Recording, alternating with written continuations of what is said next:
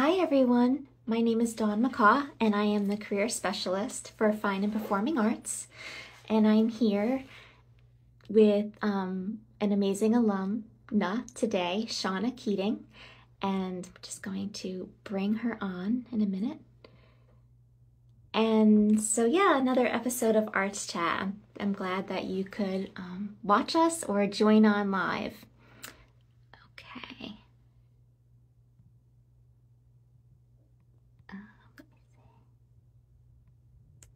Here we go. All right, so, and I'll just introduce her, see if when she comes on. Thank you all for, I see you joining us. Okay. Hi, Shauna. Hi there. Hi. Thanks so much for joining on. I know you have a super busy day, so we really appreciate your time. Yeah, And it looks like you're outside on this beautiful day. Yeah, which is great. big part of working remotely that is nice is being able to, on a nice day, take the computer outside. Yeah. Towards the end of the day. Before the rain comes this weekend. Okay, so Yeah, just going to give you a brief intro and then just jump in, fill anything in. And okay, so Shauna Keating, who graduated in 2016 with a BFA in graphic design.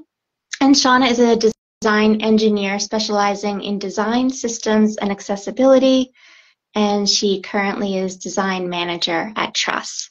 So thank you so much, Shauna. I'm just going to jump in. Can you tell us a little bit more about yourself and your position and, you know, what brought you to wanting to do graphic design? Yeah, so I'm one of those people who's really lucky in life and kind of knew what I wanted to be when I grew up at a young age. And I read in like a reading book in one of my classes in like 5th grade about what a graphic designer was. And I was like, oh, that's me. That's what I got to do. Like I had at the time been like really into making stuff on like Microsoft Paint and was like, oh, I love the computer art. I just want to make stuff on the computer all the time. I love doing art, love computers. Let's do it. I don't think I really fully understood how expansive and interdisciplinary design was at the time. I was going into it kind of being like, oh, that person like makes books and logos. And as I got closer and closer through my academic journey as a child and started thinking about studying graphic design, like picking out BFA programs, I didn't really know which particular thing I wanted to go into or where I'd end up necessarily. I just knew I wanted to do design.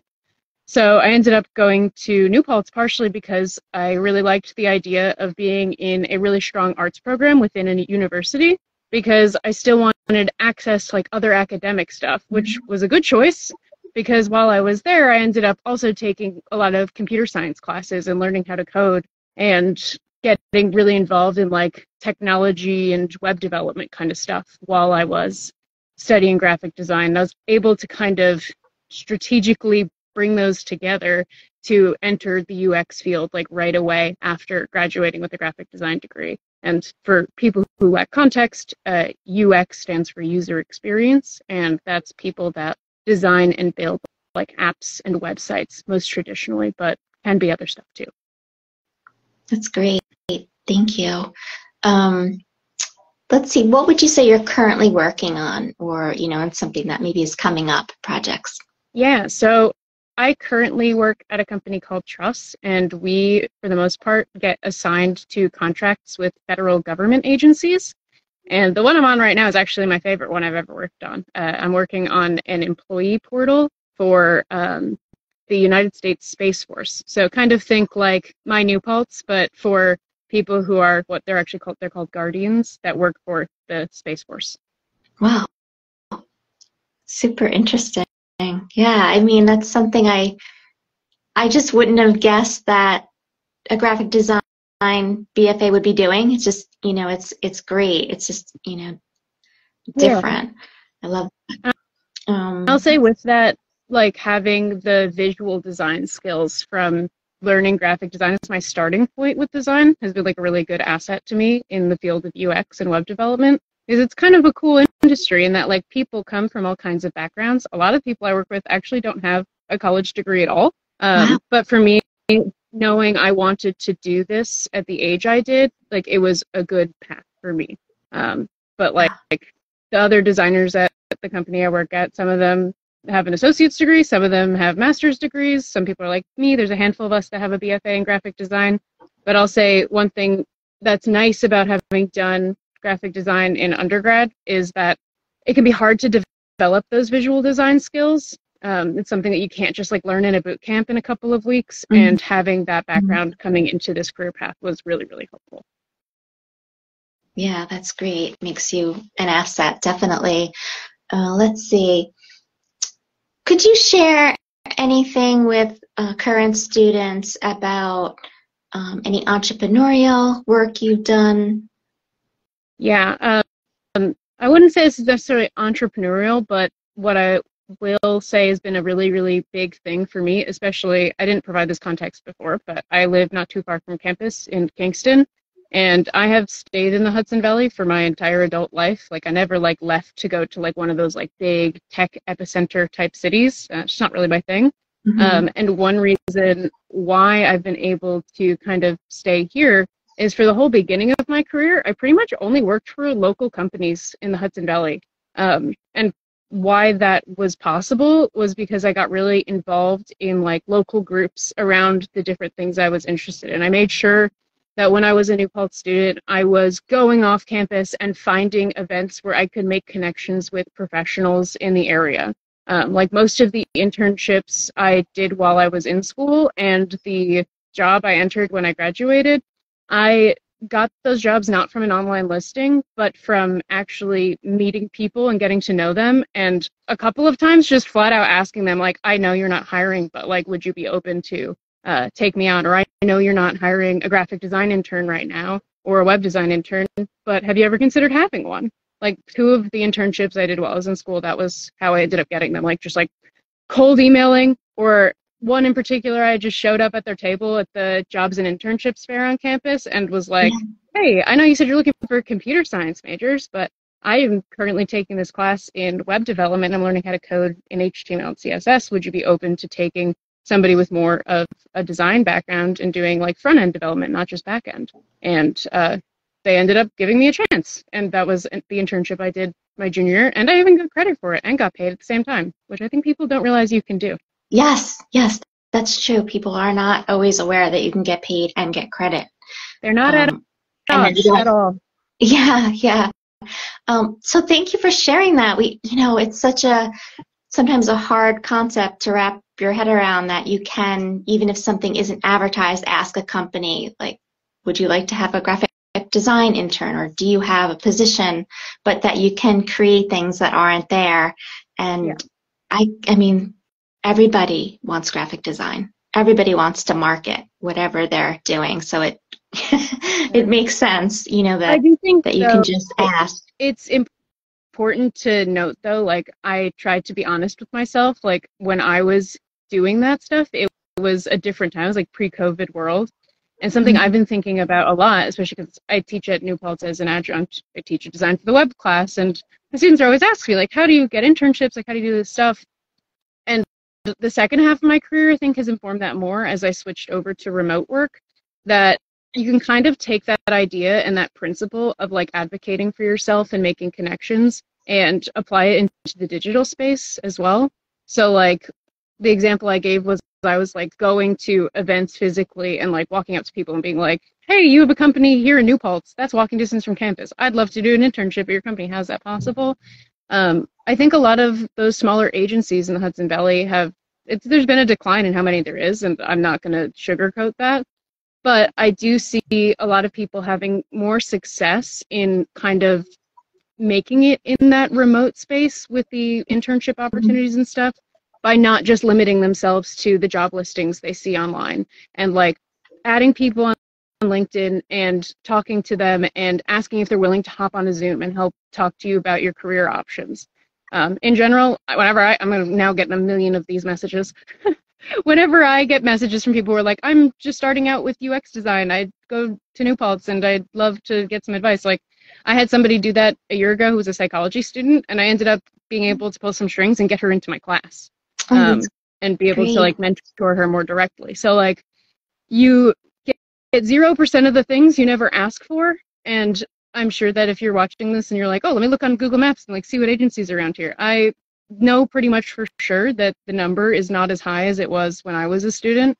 But if you see somebody out there in the world, especially if they are a New Paltz alumni, in general, we're all really willing to help out the current students. Yeah. And you can always like send a LinkedIn message and be like, hey, how do you do XYZ thing? Like, do you know anything about this company? And like utilizing that network, even if it's not somebody you've met in real life. At the end of the day, we all want to help each other. Yeah, thank you. That's great. You said something, you get 0% of things you never asked for. I love that. I love that. So yeah, it is true. We, sometimes talk to students and say, don't rule yourself out. Like, don't be the person that rejects you. Yeah. Just put it out there and see what happens. Yeah, thank you so much. What are some administrative skills that you've developed that, or skills also that you need in your job that maybe you didn't even think about when you were an undergrad?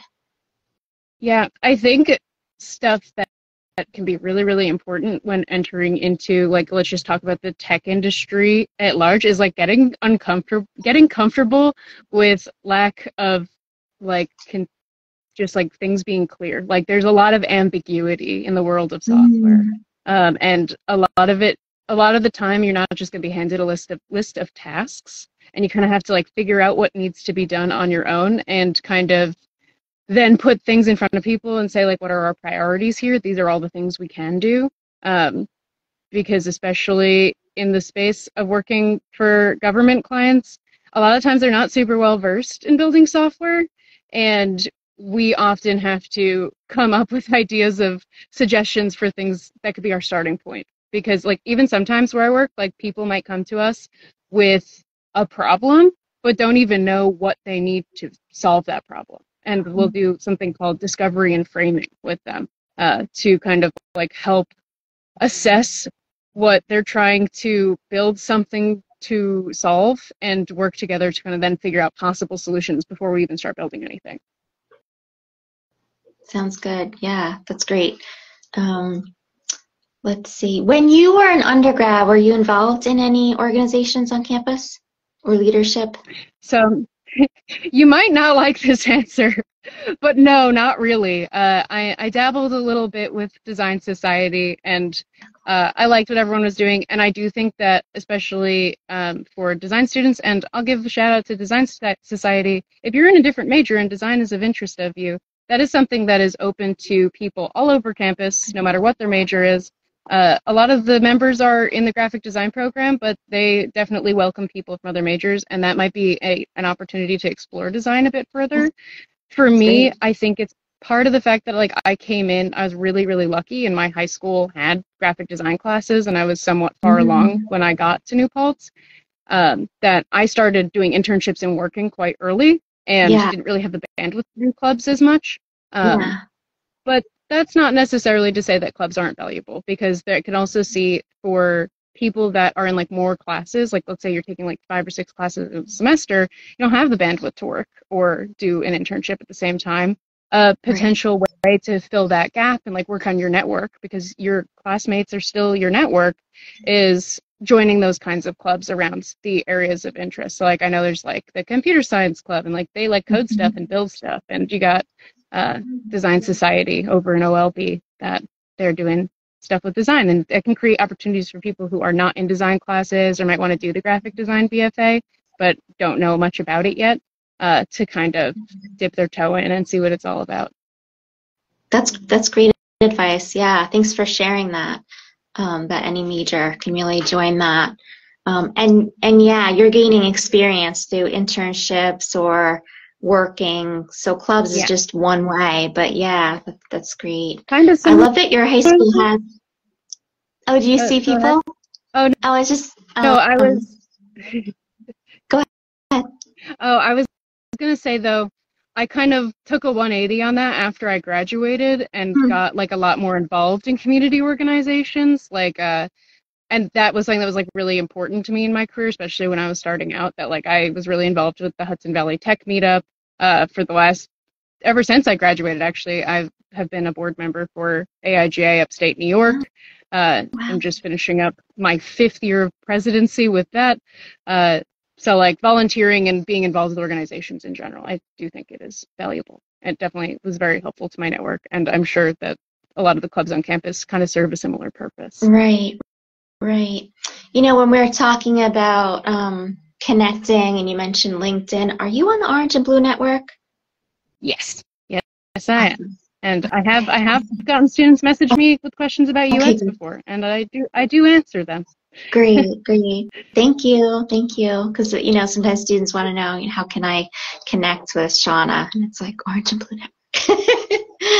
And sometimes students don't know about it, but it is a great platform for current students and our alumni as well. So I'm glad you're on that. It's awesome. Yeah. Um, if you could speak to your younger self, what advice would you have for her? One of the largest pieces of advice for me in undergrad would be to not worry about my grades so much. Because I can tell you this, in the last 7 years, in 0 job interviews have I ever been asked about what my grades are or were or what my GPA was. Nobody cares. And I used to worry about it so much. And I think I would have, part of the reason why you go to college, like, yeah, you want to get good grades, you want to be successful, but I don't think it's worth staying up all night or panicking about a B plus or an A minus kind of a thing. Like I think it can, the world of academia can put a lot of pressure on people. And Mhm. especially if you don't necessarily have intentions of going to grad school, there's a lot more you can get out of, like just speaking to New Paltz, like there's a lot there than just grades. Actually, the thing that is going to be most important at the other side of your degree is not just your degree. It's actually one of the smallest little parts of your resume. It's the skills you have, the connections you have. If you're a designer, it's what you're in your portfolio. So like I'm somebody who worked quite a lot while I was in school, and I couldn't have grades as high as people that were just in school full time and just doing school. But at the other side of it, for in some of those cases, like I had a lot more client work in my portfolio. And when it came to doing interviews and stuff, that is actually what people cared about more. And so I just maybe not viewing grades as the only metric of success while in school. Yeah, I think that's great advice. It's you know, it's kind of a mix of its grades, but it's your portfolio, the experience, and depending on the field. And then, like you said, if you're not going to graduate school, then that takes a little bit of the pressure off. But yeah, I think people sometimes can get really hyper focused on one area, like grades, and not realize how important experience is, that experiential piece, whether it's work or an internship, clubs, just everything together. So it's great to point that out. And that's really for any major to, you know, get rounded out experience in addition to your academics. So let's see, what would you say when you first started working after graduation? What was an obstacle that, you know, you had to kind of figure out? I know there's a Yeah. lot, right? But No, I know one really comes to mind because I remember the summer. I'm somebody that was really hyper focused on my metric, what success looked like to me going into my last semester of my senior year was, do I have a job when I graduate? And I would like really push for that, and I did achieve that. But what I look back on it, and I say this to my students a lot, like, you don't have to start a job right away after you graduate. If for whatever reason you're able to avoid that outcome, actually, I recommend it because especially with junior level positions, they don't come with a lot of vacation time. And I dealt with a lot of burnout in that first few months of working full time. And I Mhm. think too, like, especially for people that go through a BFA program, we get really weird relationships with our work because especially for those of us that are holding jobs while being full-time students, you're going to class all day, you're going to work, you're coming back to the studio and staying in there till the wee hours of the night. And not like, for me, I was averaging like 4 or 5 hours of sleep a night when I was a student, which was not healthy. I don't recommend it. But I never had like a good relationship with work models for me as a student. And Mhm. then when I came out the other side, I kept with that pattern. for like a very Mhm. long time. And it was particularly incompatible with the lifestyle of somebody working at like a studio agency environment. And when I first started out, I was 22 and I just wasn't very good at setting boundaries. And I ended up Mhm. working like more than full time all the time and not getting paid overtime for it because I just was like, you mean you're going to pay me to work and I don't have to pay to be here? Like my priorities are all over the place. So if I could go back and do it again, I would have put my start date back a bit further, because that was something I had control over. I only gave myself 2 weeks after graduation. Mhm. Um, and I also would have really held myself to only working 40 hours a week. And being like, no, just because you're not in college and like paying to be here doesn't mean you don't deserve rights.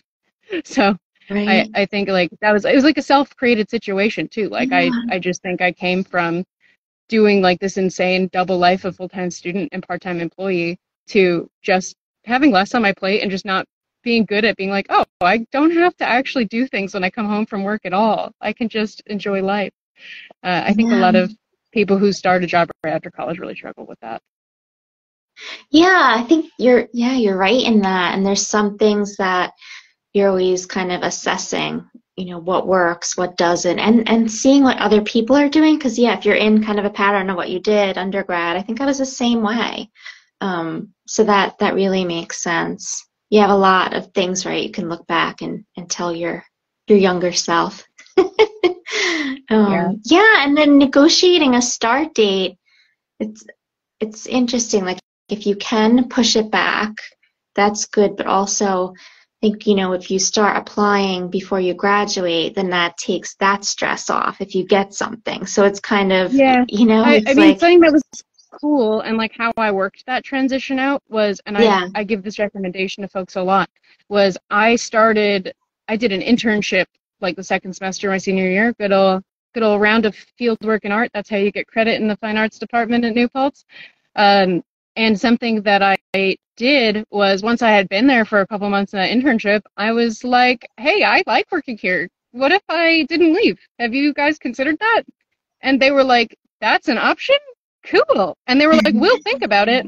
And so it was like an ongoing conversation then for the like 8 weeks leading up to my thesis show.